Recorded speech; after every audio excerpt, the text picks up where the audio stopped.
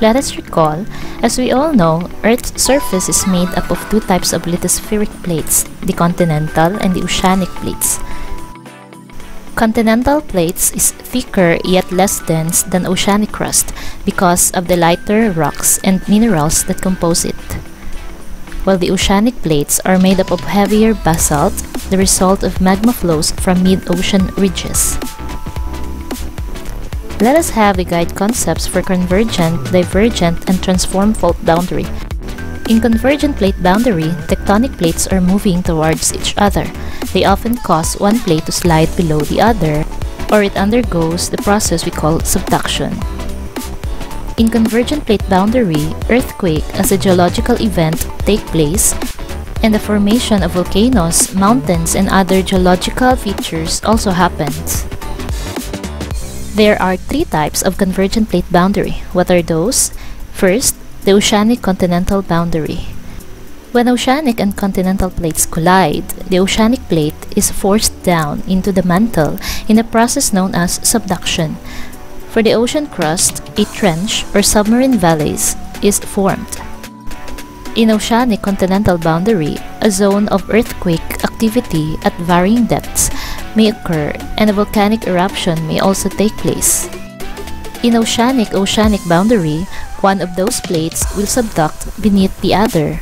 A zone of progressively deeper earthquakes and oceanic trench, as well as the formation of chain of volcanic islands, also occur as an effect of oceanic boundary. In continental boundary, this will result in a very little subduction. Continental crusts get folded, faulted, and thickened, forming great mountain chains. So much now with convergent plate boundary. Let's proceed with the second type of plate boundary, and that is the divergent plate boundary. In divergent plate boundary, plates tend to move apart, forming rift valleys and oceanic ridges. Mostly are situated along underwater mountain ranges called oceanic ridges. The third type is the transform fault boundary. Plates slide past one another without production or destruction of crust. It may result in some of the most damaging earthquakes on continental crust. Now, let's move on with activity number 3, convergent boundary. Our objectives for this activity is to explain the processes that occur along convergent boundaries and determine the consequences of colliding plates. How to do it? Watch this video.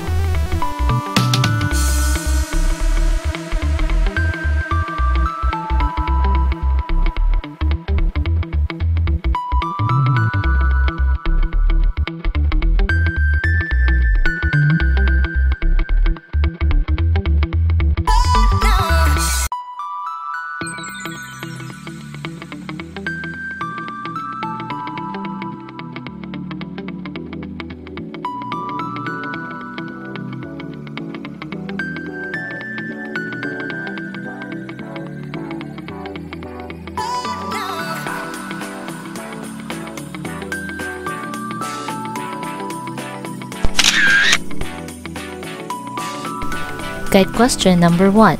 What type of plate is the top part of the biscuit?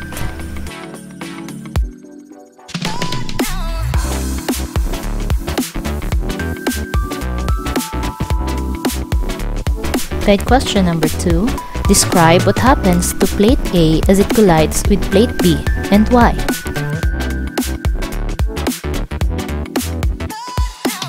Guide question number 3.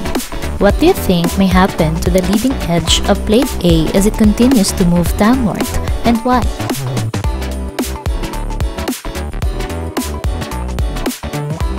Guide question number 4.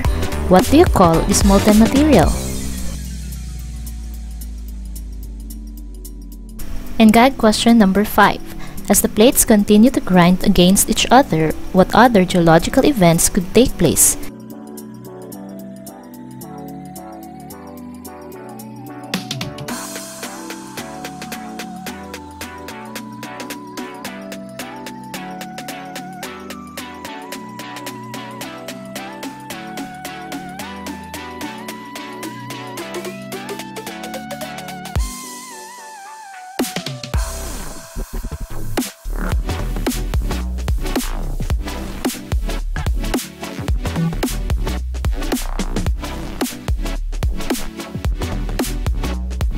Guide question number 1.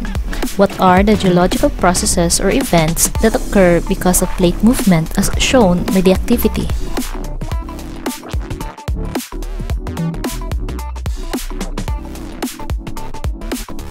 Guide question number 2. What geological features might form at the surface of plate A?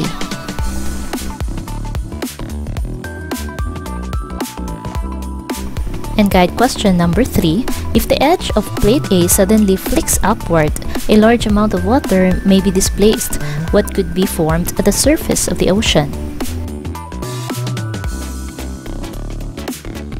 For two continental plates converging, watch this video.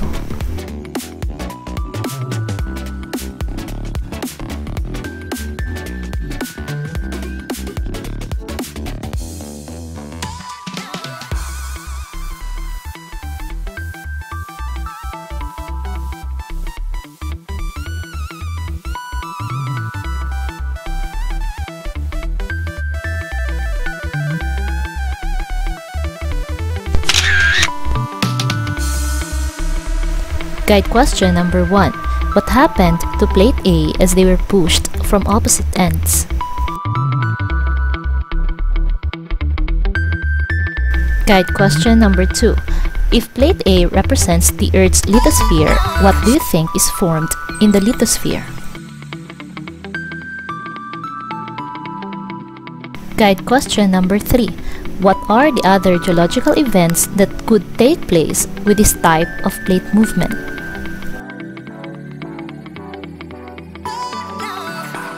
And guide question number 4. In terms of consequences on the Earth's lithosphere, how will you differentiate this type of convergent plate boundary with the other two?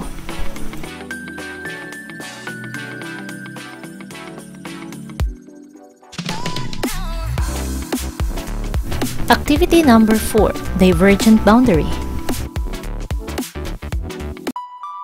Our objectives for this activity is to explain the processes that occur along divergent boundaries and determine the results of plates as they are moving apart. How to do it? Watch this video.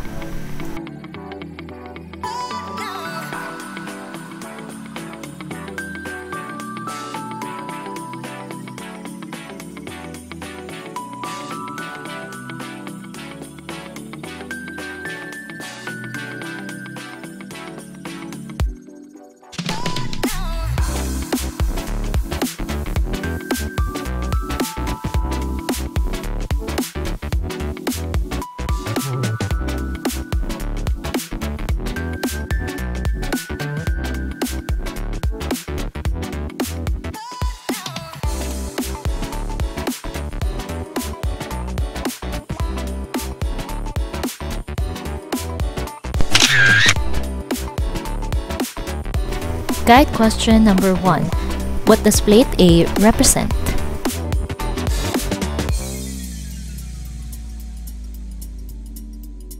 Guide question number 2. What happened to the creamy white center of the two broken biscuit as you pressed?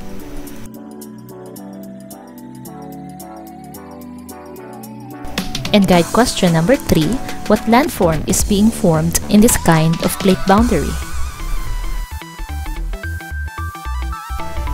Activity number 5.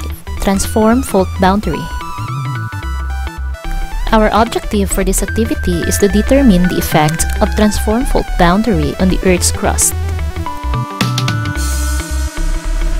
How to do it? Watch this video.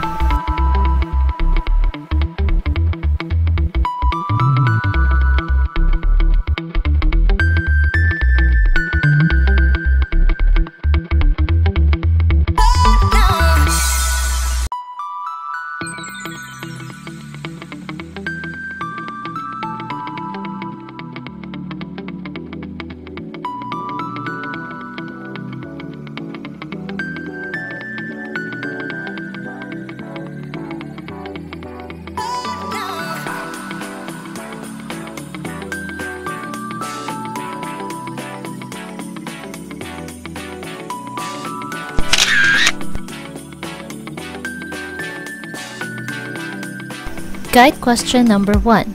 Provide an example of a location where this type of boundary is found on Earth. Recall your previous lessons.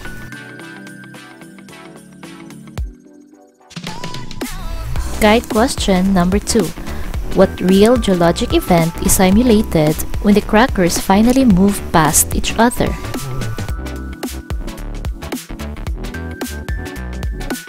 And guide question number 3. What will happen to the crackers when the pressure is increased? Explain how this is similar to the situation along the San Andreas Fault.